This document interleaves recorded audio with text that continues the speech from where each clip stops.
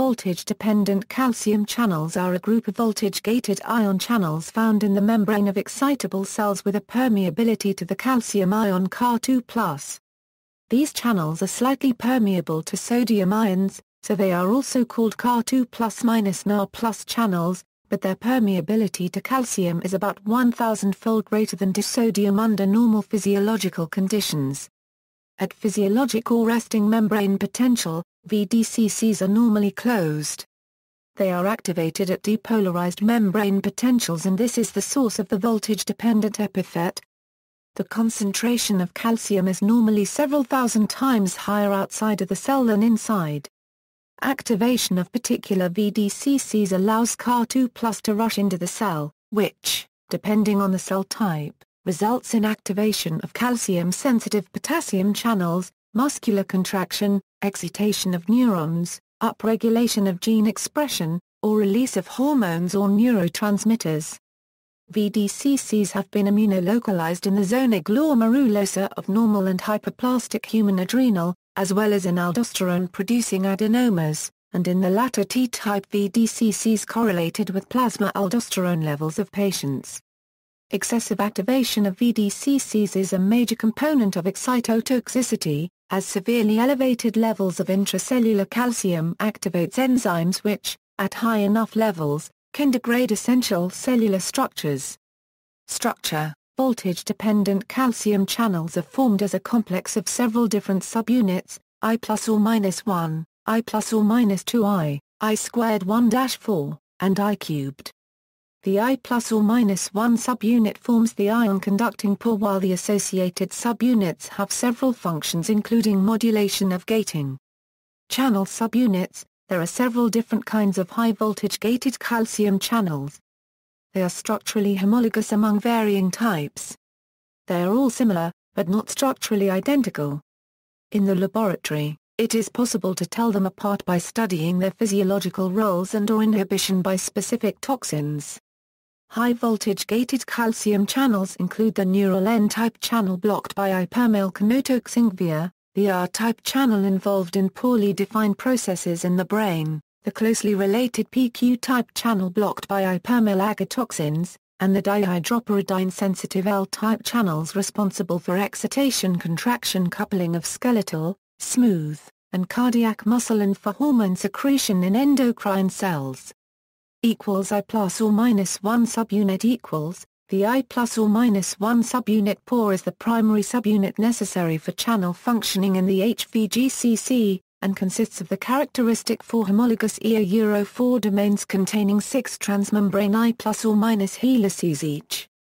The I ± 1 subunit forms the Ca2+ selective pore, which contains voltage sensing machinery and the drug toxin binding sites. A total of 10 I ± 1 subunits that have been identified in humans. I ± 1 subunit contains 4 homologous domains, each containing 6 transmembrane helices. This arrangement is analogous to a homotetramer formed by single-domain subunits of voltage-gated potassium channels. The 4-domain architecture is also shared by the voltage-gated sodium channels, which are thought to be evolutionarily related to VDCCs. The transmembrane helices from the 4 domains line up to form the channel proper. S5 and S6 helices are thought to line the inner pore surface, while S1A-4 helices have roles in gating and voltage sensing. VDCCs are subject to rapid inactivation, which is thought to consist of 2 components, voltage-dependent and calcium-dependent. These are distinguished by using either Bar2+ or Ca2+ as the charge carrier in the external recording solution. The CDI component is attributed to the binding of the Ca2+ - binding signaling protein Ca-modulin to at least one site on the channel, as Ca2+ - null CAM mutants abolish CDI in L-type channels. Not all channels exhibit the same regulatory properties, and the specific details of these mechanisms are still largely unknown.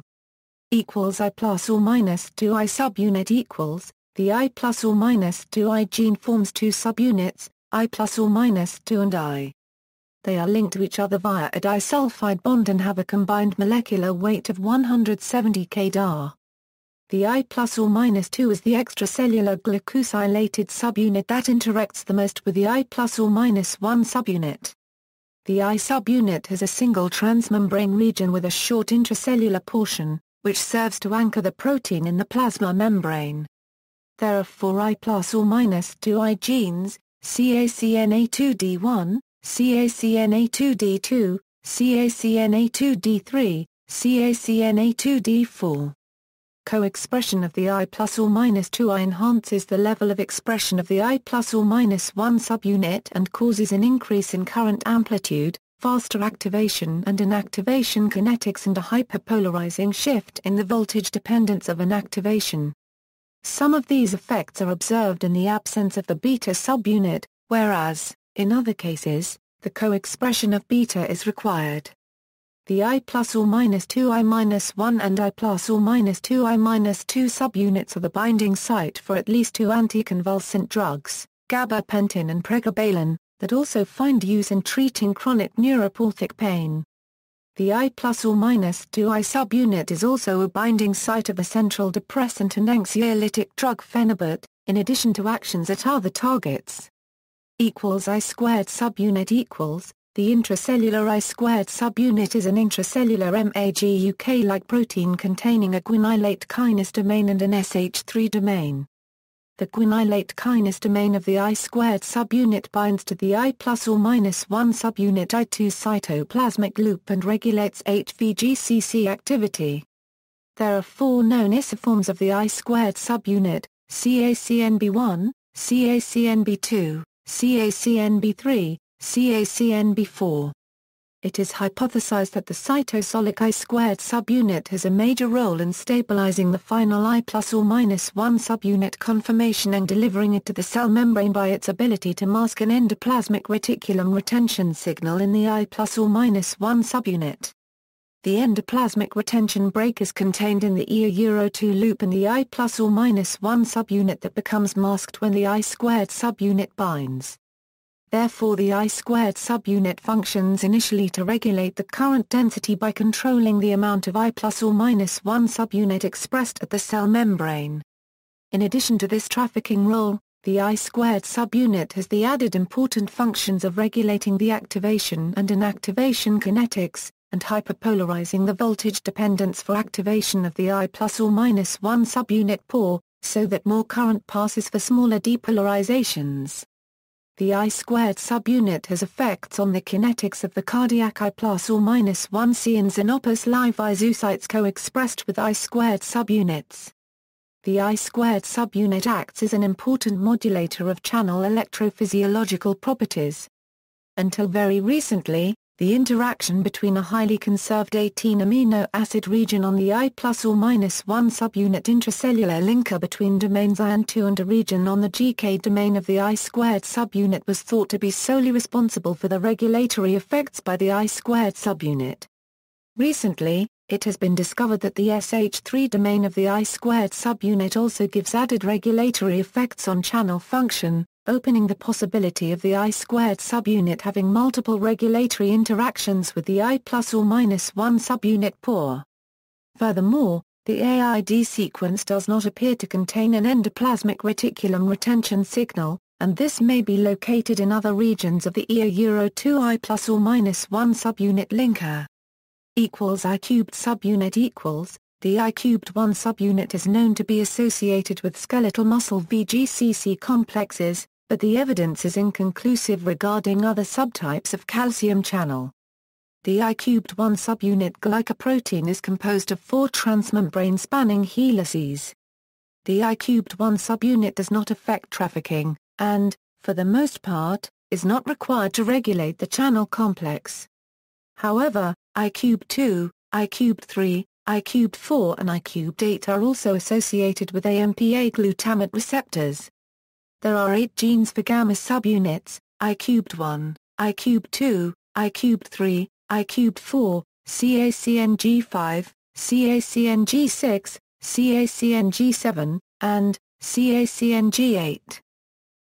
Muscle physiology when a smooth muscle cell is depolarized, it causes opening of the voltage-gated calcium channels. Depolarization may be brought about by stretching of the cell, agonist binding its G-protein-coupled receptor, or autonomic nervous system stimulation. Opening of the L-type calcium channel causes influx of extracellular Ca2+, which then binds Ca-modulin. The activated Ca-modulin molecule activates myosin light chain kinase, which phosphorylates the myosin in thick filaments. Phosphorylated myosin is able to form cross bridges with actin-thin filaments, and the smooth muscle fiber contracts via the sliding filament mechanism. L-type calcium channels are also enriched in the T-tubules of striated muscle cells, that is, skeletal and cardiac myofibers. When these cells are depolarized, the L-type calcium channels open as in smooth muscle. In skeletal muscle, the actual opening of the channel, which is mechanically gated to a calcium release channel in the sarcoplasmic reticulum, causes opening of the OIR. In cardiac muscle, opening of the L-type calcium channel permits influx of calcium into the cell. The calcium binds to the calcium release channels in the SR, opening them. This phenomenon is called calcium-induced calcium release, or CICR. However, the OIRs are open either through mechanical gating or CICR. Ca2+ is released from the SR and is able to bind to troponin C on the actin filaments. The muscles then contract through the sliding filament mechanism, causing shortening of sarcomeres and muscle contraction. See also, glutamate receptors, inositol triphosphate receptor, ion channels, NMDA receptors, ryanodine receptor, voltage-gated ion channels, gabapentin, pregabalin. References. External links: Andrea Welling, Voltage-Dependent Calcium Channels, Biotrend Reviews No. 4, January 2009, 2009 Biotrend Chemicals AG, Voltage-Gated Ion Channels. IUPACR Database of Receptors and Ion Channels. International Union of Basic and Clinical Pharmacology. Calcium channels at the U.S. National Library of Medicine. Medical subject headings.